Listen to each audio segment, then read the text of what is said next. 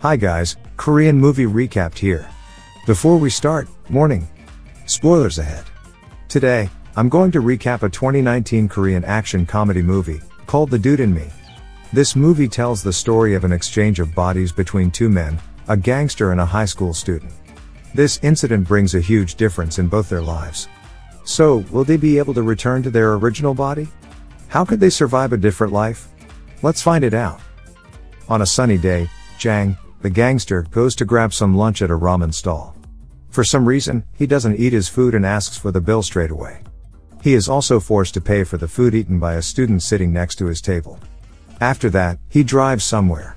When he wants to cross a road, there are garbage men collecting waste from the neighborhood. And that makes him unable to pass through. This is where it all happens. When Jang is waiting for the garbage men, he decides to get out of the car to call his assistant, Chol. At the same time, Kim, the high school student, is standing on the edge of the rooftop. Then something unwanted happens, he falls from the rooftop and collides with Jang. Both of them lost consciousness and are taken to the hospital. A moment later, Jang wakes up from his unconsciousness. He gets out of bed and walks around the hallway. But, he finds something's wrong when everybody in the hospital calls him Kid or Kim. He is so confused, until he sees a man laying on a bed next to his room. He recognizes that man is him. When he looks at the mirror, he becomes more sure that he is living inside a kid's body. He keeps trying to convince everybody that he is not Kim. But, nobody believes him because the doctor says that he has retrograde amnesia. He then tries to bump this kid's body to his actual body in order to swap back their bodies, but he fails. And when he is doing that, Chol gets into the room and becomes angry when seeing this kid doing something inappropriate. Then, he is told to stay away or else Chol will beat him. Knowing that Jang can do nothing to get his body back, he is obliged to live as a high school student. He lives as the new version of Kim. The day he comes back to school, he experiences something he hasn't experienced before. He sees Hyun, his friend, being bullied by a group of friends. He is even being invited for a fight after school. But, this is not the Kim that everybody knows. This is Kim, with the heart of a gangster. He won't hesitate to beat everybody up. Jang becomes curious about why everybody is treating him like a loser. So, he plans to meet some bullies at a hill after school. He goes there with his friend, Jae. There, he asks one of the bullies if there's anything he has done that makes them dislike him. The answer is no. The reason is just because Jang looks like a loser. After getting the information that he wants, Jang and his friend leave the bullies. After that, Jang decides to meet Chol to convince him that he is his boss. He comes to the office where Chol works. Chol doesn't believe him at first. But, he knows how to get his assistant's trust. He tells everything that nobody knows about Chol, and it works. Jang then asks Chol why he was guarding his boss in the hospital. Then, a shocking truth comes out of Chol's mouth. He says that CEO, Jang's competitor, is trying to kill him. The next day after school, Jang is on a call with Chol. At the same time, Hyun runs into him and drops a doll. He decides to return it to her. When they finally meet, a startling moment happens. He sees that Hyun's mother is his ex-girlfriend, Seon, who he dumped for another woman. Moments later, Jang asks Chol for help to find out whether Hyun is his daughter.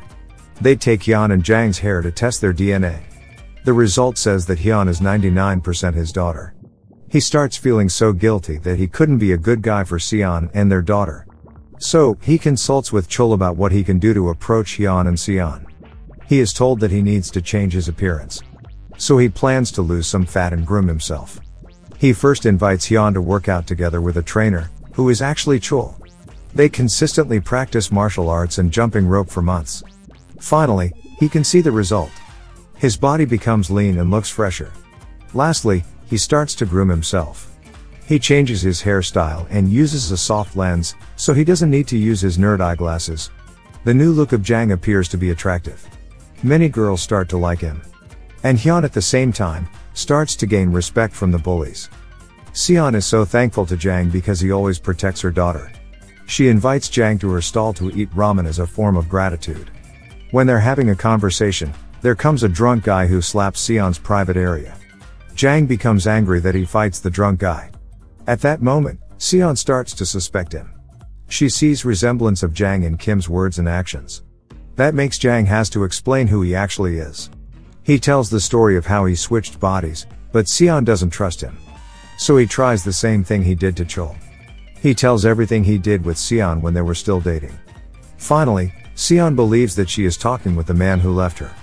Sion becomes angry. She is so mad that he hasn't looked for her for a long time. She kicks Jang from her stall and tells him to stay away from her daughter. The next day, Hyun is sitting together with Jang right after school. She asks about what he was talking about with her mother. Her curiosity arose because her mom told her to not meet him anymore.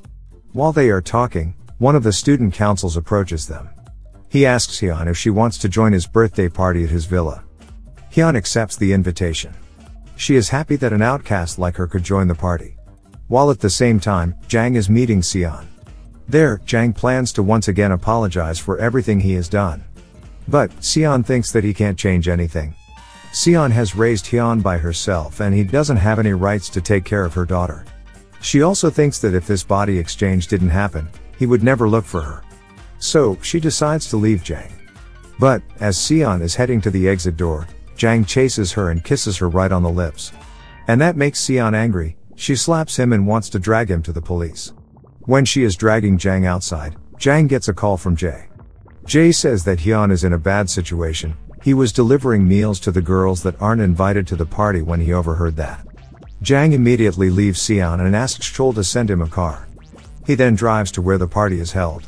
There, he sees Hyun is surrounded by the boys. He can feel that Hyun needs help. But, the boys don't let Hyun leave, because the party has just begun. Jang and the boys start to fight. Luckily, both Jang and Hyun have learnt martial arts before. So they can beat all the boys up and leave the villa. Jang is informed by Chol that Jang's wife has an affair with his competitor, CEO. So he writes a letter to the chairman, his wife's father. He tells the chairman that he is the victim and his wife has a conspiracy with another man.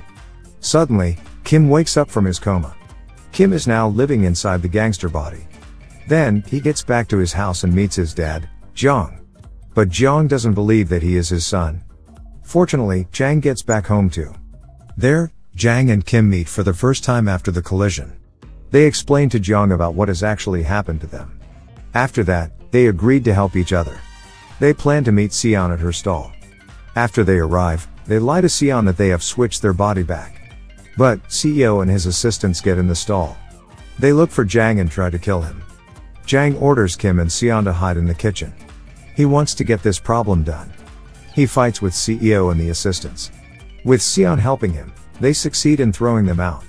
Sion forgives Jang and is willing to accept him to get back to her life. The chairman invites Jang to his place. He wants to clarify about the letter that he sent. Seeing that Jang is the victim, he rather offers Jang to be his successor. But, Jang, who is actually Kim at that time, refuses it because he has no idea what to say. When Jang meets Kim, he appreciates Jang for his decision. He feels relieved that he no longer has to live a regretful criminal life. Unfortunately, his wife plans to hit them. But, as Jang is aware of the situation, he saves Kim and is hit by the car. He is heavily injured and taken to the hospital.